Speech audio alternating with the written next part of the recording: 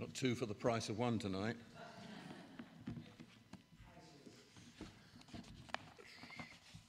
It's great to be able to be with you. The only trouble is, it's impossible to talk about what the Lord has done for us in half an hour. To get over 70 years of life into that period of time is an impossibility, because the Lord has done so much for both of us. So what we're going to do is very simply keep it simple by each of us telling you how we came, first of all, to know the Lord as our Saviour.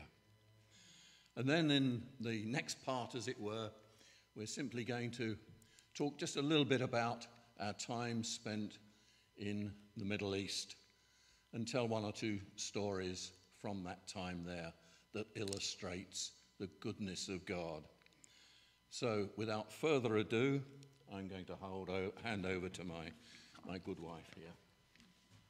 Thank you. Right. Well, it is a privilege actually to be here and to be asked to share what God has done for us. And it's called a testimony. So a little while back, we were asked by another church to actually share our testimony with them as well. So that too was a privilege. But as I've thought, what is a testimony? How does the scriptures view a testimony? What is our thinking of a testimony? Well, in the law courts, a testimony is a written or spoken statement that something is true. So what is a Christian's testimony? It's about sharing the story of what Christ has done for us. It's not about what we have achieved or what we have done. It's what Christ has done for us, and particularly that precious word that's called salvation through Jesus Christ our Lord. If it wasn't for what he did on the cross, we wouldn't be here now meeting together. And it's finding and it's knowing Christ and then walking according to the word of Christ, the living word of Christ, the example that he set for us. So, my testimony is to tell the story of how we first became Christians, how we found salvation through Jesus Christ, how God's guidance and presence has helped and supported us through the ups and downs of daily life. Sometimes, of course, testimonies refer to specific events that have happened. For instance, like healing from sicknesses, from diseases, family problems, and that too enables us to have a word of thanks for what God has done. But a testimony is something that's ongoing. It's not once in a lifetime. It comes and it goes. A testimony is ongoing. It's the work of God in our lives from the time we accept him as our Lord and Savior till the time we go to be with him. So, a little bit about me. Now, I knew Christ from quite an early age. I was brought up in a Christian family, went to church regularly, attended Sunday school. Thank God for Sunday schools. I know we have struggled here, but it was through the Sunday school and my Sunday school teacher that I accepted the Lord. So I'm all in favor of having Sunday schools for children and teaching them the ways of the Lord. And it was there that I actually invited Christ into my life. And I was around 10 or 11 years of age at the time. And what did that mean to me? Well, I knew from that young age that there was a difference in my life. I knew, of course, that something had happened to me, that Christ was actually with me, But beyond that, really, what did it matter to me? I still went to church. We had fantastic teachers in that church that we belonged to. And I praise God for the teaching that I had while growing up. But it wasn't till my mid-teens that doubts began to fill my mind. Was this something that I was following because my parents had done it and grandparents were Christians? Was God really real? Is the Bible really true? I was in my mid-teens and I wanted answers. And a lot of our young people, when they ask questions, please be patient because they are looking for answers, and I was looking for answers. But you see, I couldn't ask my parents. They were believers, but I couldn't ask them the things that were going through my mind. I didn't know how they would receive it. And my father was exceptionally strict. If I said to him, I'm not going to church, oh my goodness, that would have been like saying, I'm leaving home, I don't want anything to do with you. No way would he have allowed it, so I knew that was not on. I had to go to church, I had to sit through church, I took a notebook with me, and often I drew some comic strip pictures of some of the precious people that were sitting around me. And that was my way of, in a sense, denying what I wasn't sure about. But my ears were not closed, nor were my eyes shut. I could still see, I could still hear while I was there through the church.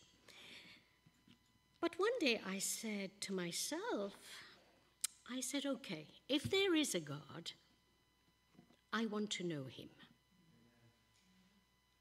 I'm not just going to walk away. How do I get to know him? Well, if the Bible is what they say it is, the Word of God, then I need to start reading it.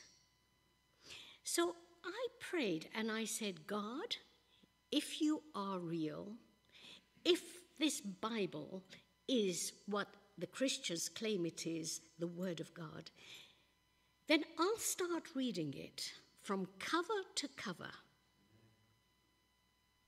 And I was a teenager at the time. By the time I reached the end of it, if I have found you within the pages of this word, I will serve you for the rest of my life. But that's my agreement with you. Every day I read, I prayed. Every day I would find a space where we were a big family, I could be alone. I spent that time reading, just reading and reading. I had no notes that I was following, but I had a notebook where I kept things that I felt would be of importance to me. It took me 12 months to read the Bible from cover to cover as a teenager. And it was through that time that I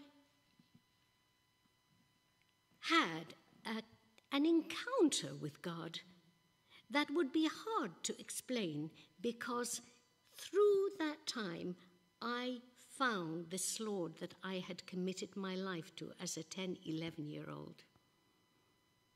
And he wasn't just someone up there. He is someone who is so great that our minds are not big enough to even have a little of him. That's why he sent Jesus, our Lord, his Son, so that through Jesus we would understand who the Father is. And it's Jesus that set us the example of life and lived the Word of God to us. So I was armed with my new concrete relationship through that year. I knew that was solid, and I knew I could never walk away from what I had found. Faith was real and not fictional. My trust in my Heavenly Father had deepened and strengthened. Now, I didn't just have a God, I had a Heavenly Father who was real to me. Now, that year was the pivotal foundation of a lifelong pattern of spending regular time alone with the one that I love and always have done. So I would urge everyone here, if you've not established a pattern of getting together with the Lord on a daily basis, alone with Him, His time, no matter what you're doing. When my children were little and babies, no matter what time I got up to have time with the Lord, they were up also. It was so hard. But I knew there was a time when they slept in the day, and even though the washing was there, the dishes were in the kitchen waiting to be done, food needed cooking, but everything had to stop while they were asleep. That was the time that I had alone, and I needed that time with my Heavenly Father, because that's where my strength came from. And I wanted to know my Father on a daily basis, because He's always been so precious to us. So, does that mean that life became a garden of smooth-stemmed roses without any prickles that tore the skin of my hands? Not at all. Not at all. Life, work, marriage, family, church, each with their own complexities and challenges, are still present with us today, and we all face them in different ways. But I know whom I've believed, and I'm persuaded that He is able to keep that which I committed to Him until the day that He returns. And that is a very brief, short testimony. Okay.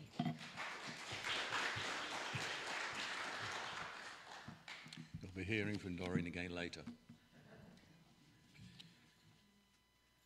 On a Sunday evening, 70 years ago, on the 13th of December, I gave my heart to Jesus. I can visualize the time now. I grew up in a Christian home. My parents were believers, and like Doreen, had to go to church. Sunday morning, Sunday school, Sunday evening.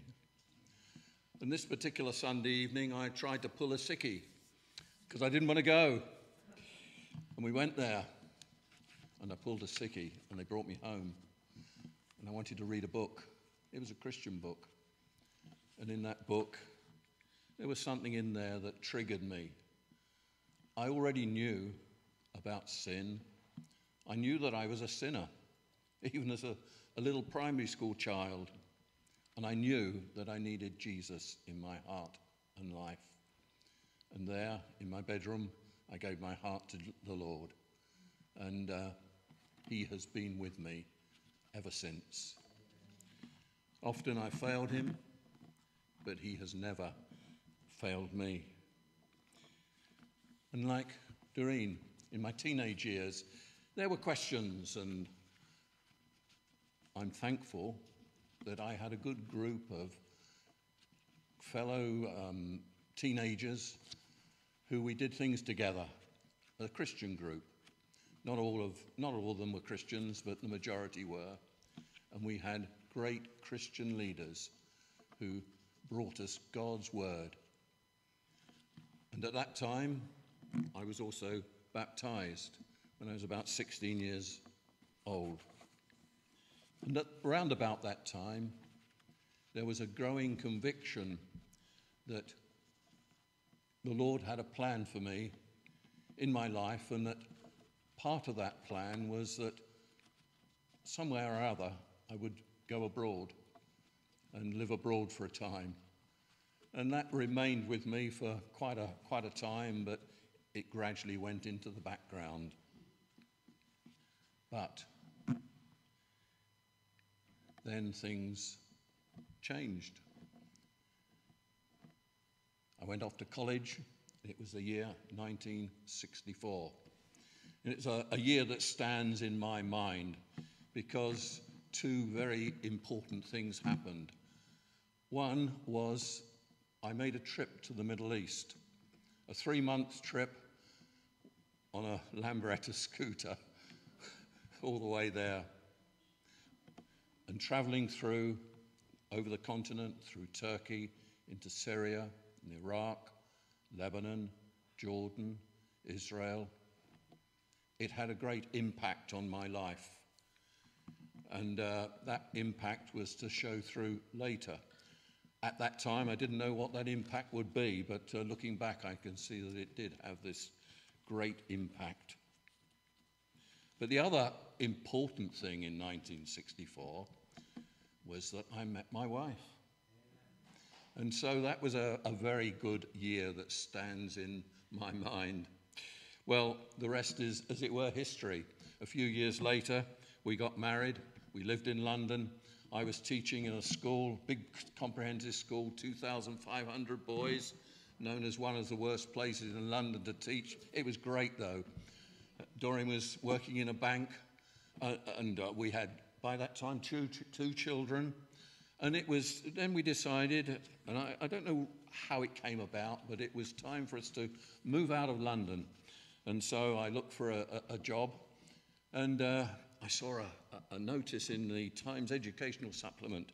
A school in Hereford wanted a committed practicing Christian as a head of the department there.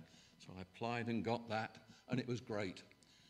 And I thought that, right, we're made, we're going to be here for years and years and years. But the Lord had other plans, because 4 years later we left. But while we were in London, we came to meet and came to become close friends with a Turkish man. He was quite a phenomenal man, and he had 3 kidneys. He had to have a kidney transplant, and that's why we got to know him. And sadly, after a few years, he died. And at his memorial service, George Verver, who headed up Operation Mobilization, which some of you will have heard of, was speaking. And at that, God spoke to me that he wanted us to go to the Middle East and work for him. It wasn't what we'd planned. We'd been seeking other avenues to work abroad where we'll make lots of money, but the Lord had other ideas. We came out of that meeting, and Doreen turned to me and said, "What did you make of that?" Because the Lord's told me that we've got to, and it was the same for me. The Lord spoke to us in that way. And so, in a sense, that's how we came to go to the Middle East. And so, a short time later, it was about a year and a half later, we set out for Jordan. We spent 18 months in Jordan doing language study and culture study. Perhaps if we had time, we could talk about some of the intricacies of that. And after that, we moved on to Lebanon, and we were there for just over 4 years. It was during the years of the Civil War, and there I was teaching, and Doreen did some teaching in a school for the blind there, and also we were heavily involved in church work, Doreen particularly with ladies groups and children work there. But the time came when we could no longer educate our children in Lebanon, and I was asked whether we would move to Cyprus and that I would set up a video production facility and distribution and post-production distribution center, and produce Christian films on video in Arabic. And I was asked to look into the intricacies of perhaps doing this, and this is what we then did for the next 6 or 7 years before we came back to UK. So that's just a brief outline of our life there. And I'm going to hand over to Doreen now to say a little bit about some of our time there.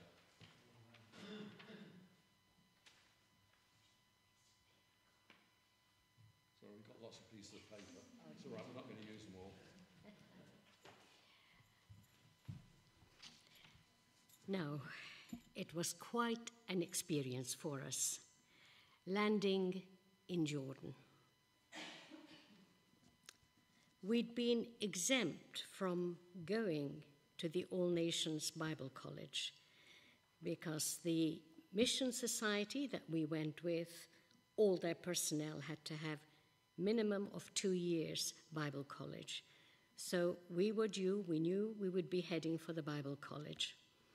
But it so happened that the principal of this Bible college was on the interviewing panel. And after we had been grilled for a long time, it came back to us that they felt we did not need to go to a Bible college. We could go straight to Jordan and begin our 2-year studies there, which we would have had to do after the Bible college. So it meant 4 years of study before we were on the mission field. But because we had children, we were exempt from going there on the basis of our church backgrounds and what we had been involved with. It was a dramatic change arriving in Jordan. Now, I talked about the stem of roses being smooth, but our time there was very prickly, especially having 3 children with us, the youngest being 9 months only. Daily living proved an absolute challenge.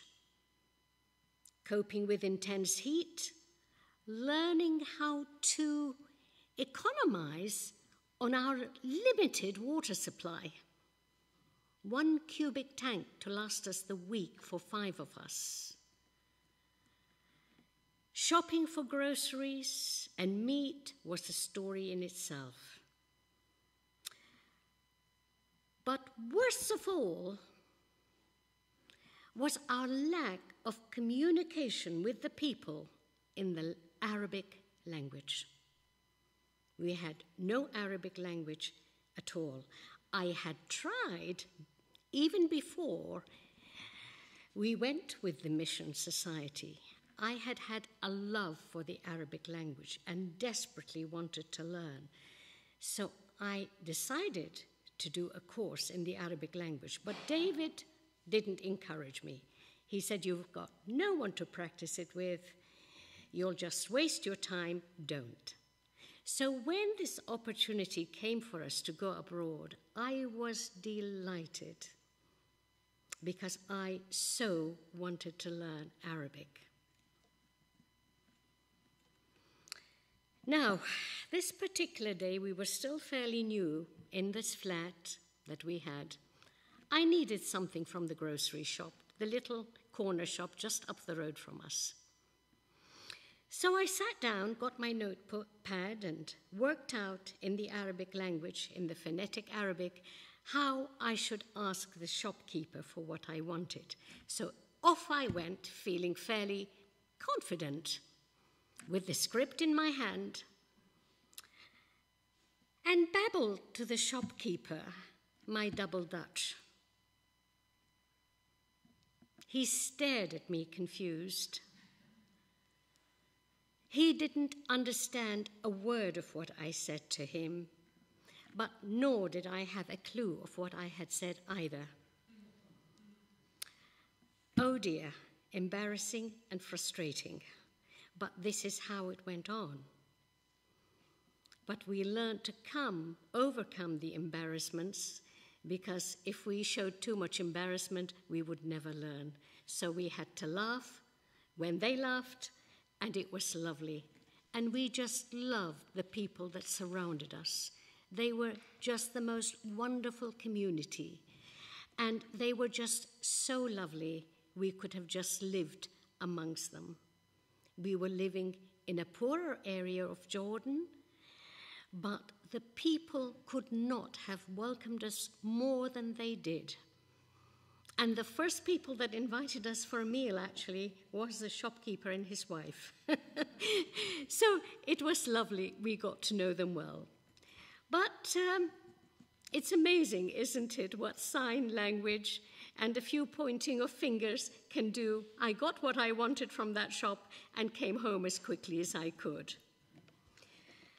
But I was feeling totally inadequate, and I was not happy. Yes, the calling of God had been so definite. We knew God had called us. There was no doubt about that at all.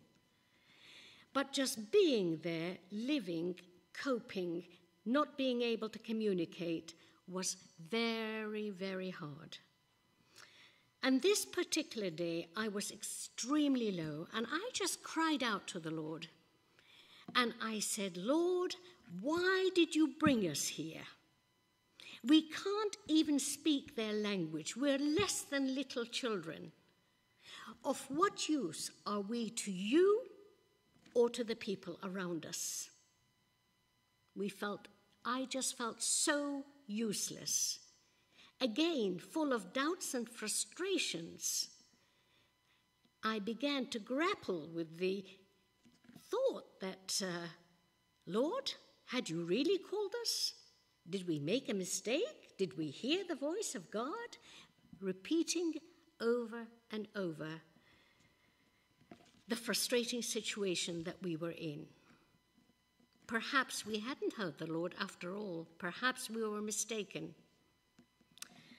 But it's through these times, and God allows these times to come into our lives, times of deep frustration where you do not know where you are. Has God left you? Why isn't he there? You so believe that what you were doing was right, but it doesn't seem that God is in it. These are times God allows. Why does he allow them is the question.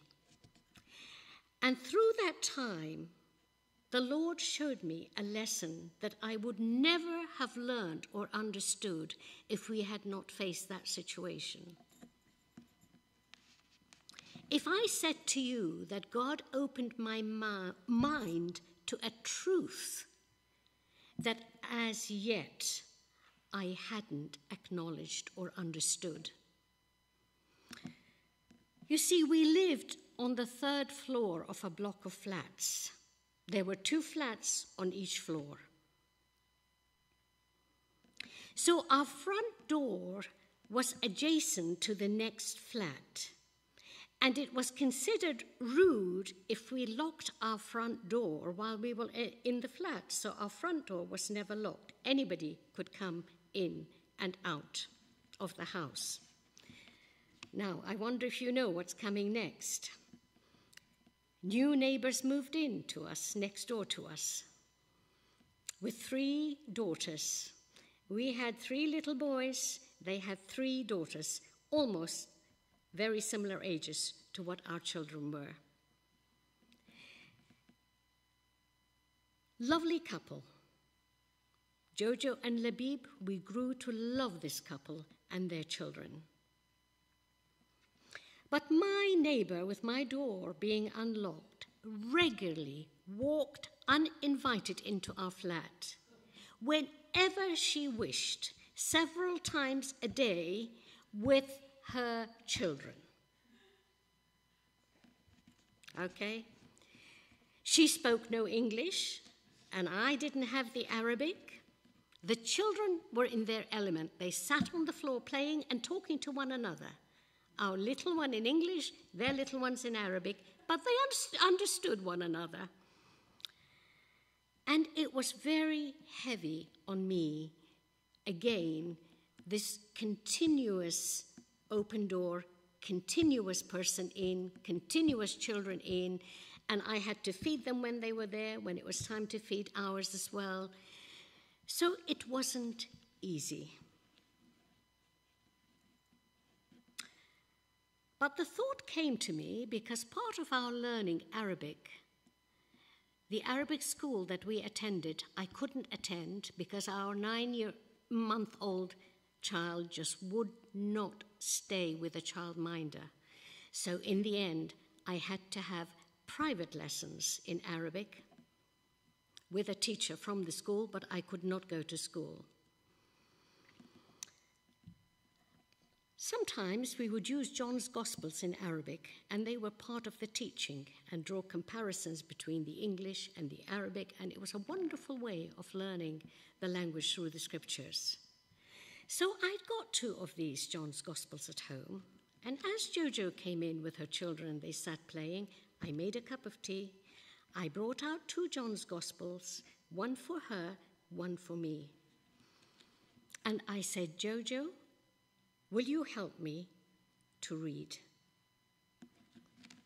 She could see my reading was coming on, but it was very slow. But she could read. So she began to read, and I would follow in my little one.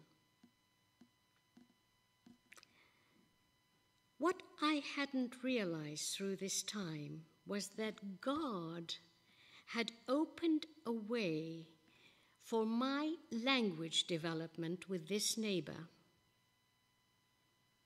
that was way beyond what I would have had if it wasn't for my neighbor coming in so regularly.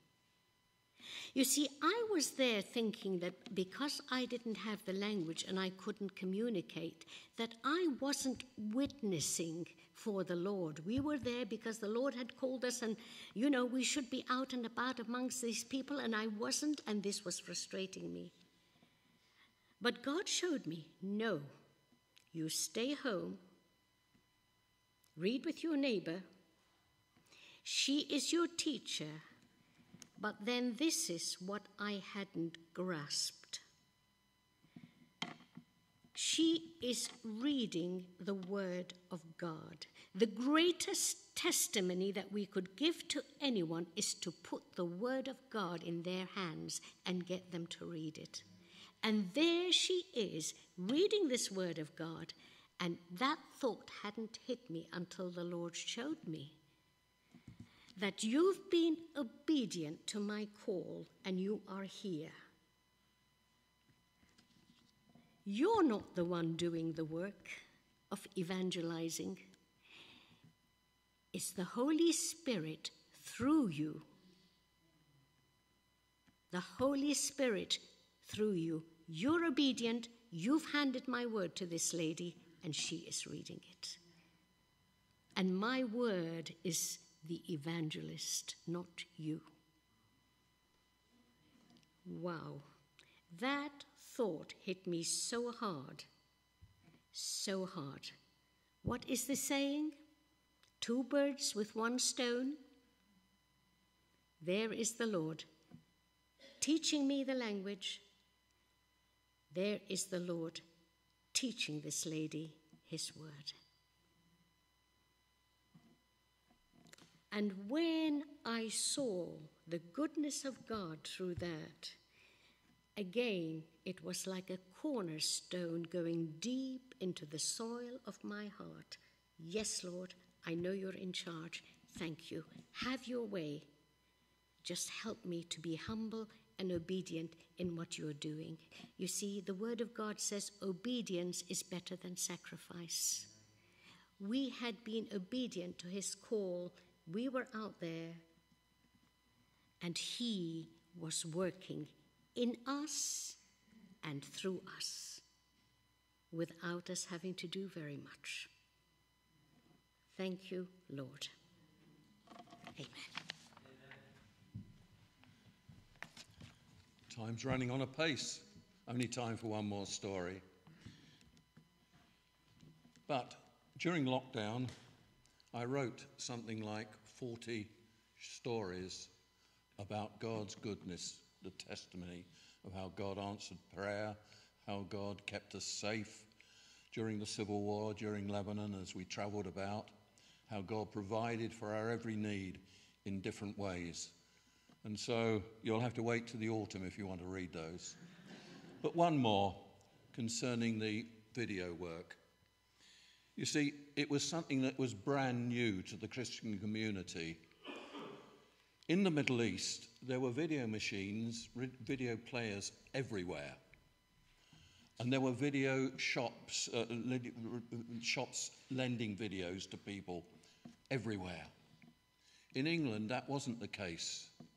I remember coming back on deputation to England and standing in a church of 200 or 300 people and saying, how many of you have got a video machine? No hands went up. I said, come on, be truthful. There's nothing wrong in having one. And 1 or 2 hands gently went up, but that was all. So it was very different, and it was very new. And therefore, getting funds to do this work was going to be quite a challenge. You see, it cost a lot. But we pressed ahead in looking into the possibility of what we could do. And the first thing that we were going to do was to subtitle some 13 Christian films into Arabic. And I wrote to a producer of these films in the United States asking permission to use the films and also requesting how much it would cost us in royalties or that sort of thing. I had been over to Egypt and arranged for those to do the subtitling and how long it would take and all the technicalities of getting them back to Cyprus and then distributing them. All this work had been done, and I'd worked out that it was going to cost something like $10,000 to get started.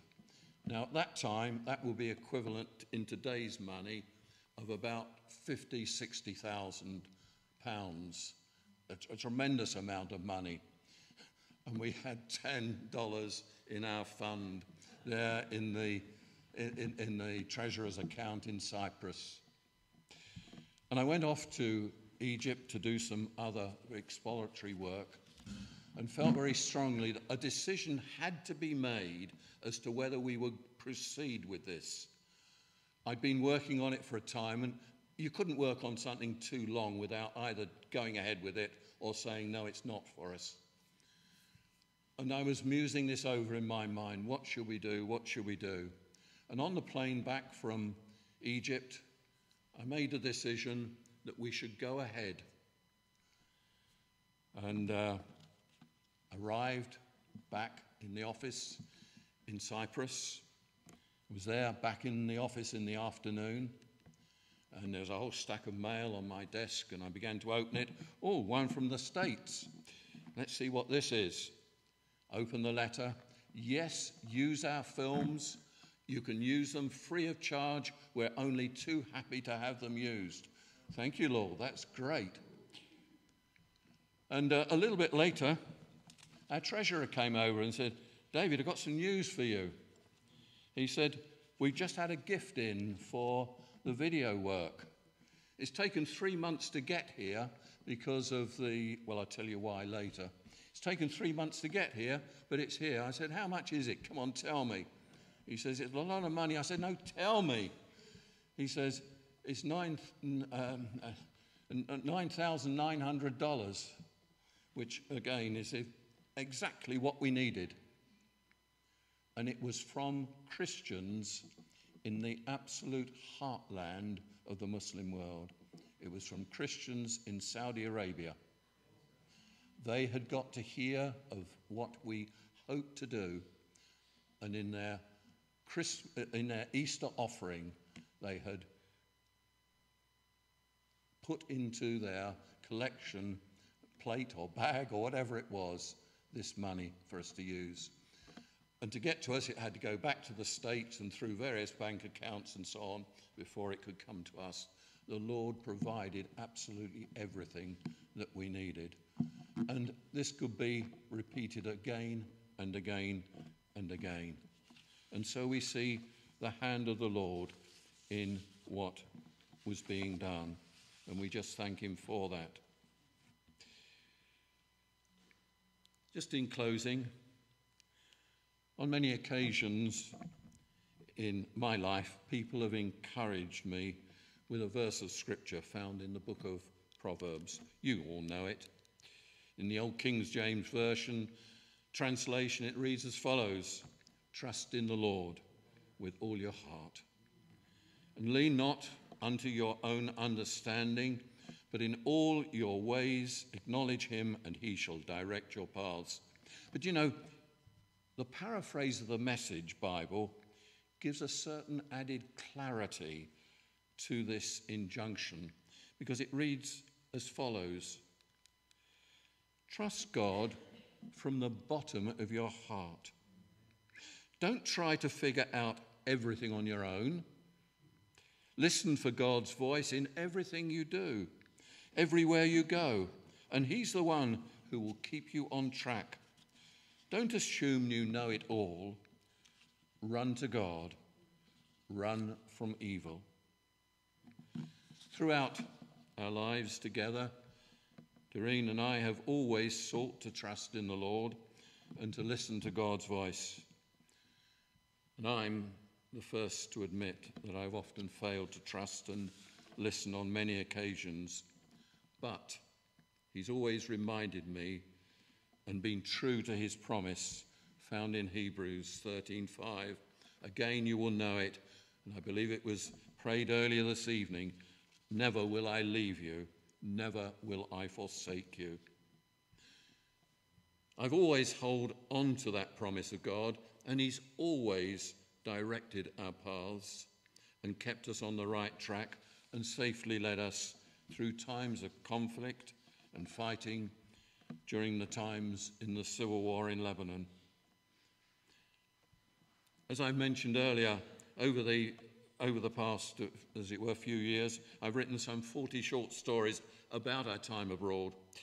As I came to the end of writing these stories, I was reading in the Bible book of Deuteronomy in chapter 4, verse 9, and found that it explained exactly why I had first put pen to paper, or more accurately, fingers to the keyboard, to produce the short stories of the accounts of our life abroad. And then I turned again to the paraphrase of the Living Bible and felt that it summed up my thinking and desire even more accurately. And in a sense, this is why we give testimonies. Those words in Deuteronomy read, "But watch out, be careful, never forget what you have seen God doing for you. May his miracles have a deep and permanent effect upon your lives. Tell your children and your grandchildren about the glorious miracles he did." When I started writing these stories, I started with the expectation of writing just a few short pieces for the benefits of my family. But as I wrote, many more temporarily and sometimes long forgotten instances came to mind.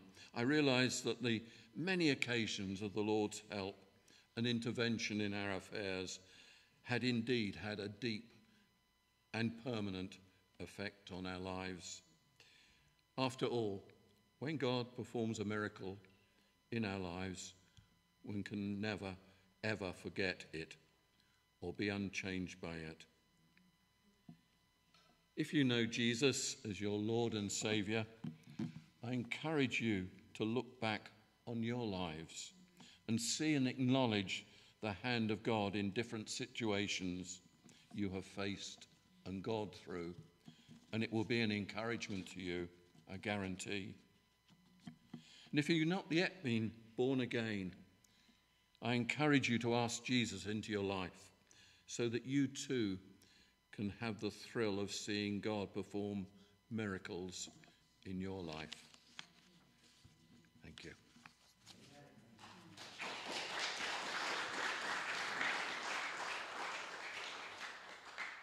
Time has gone. We were going to say if there are any questions, we'll try and answer them, but you can catch us afterwards if you want to.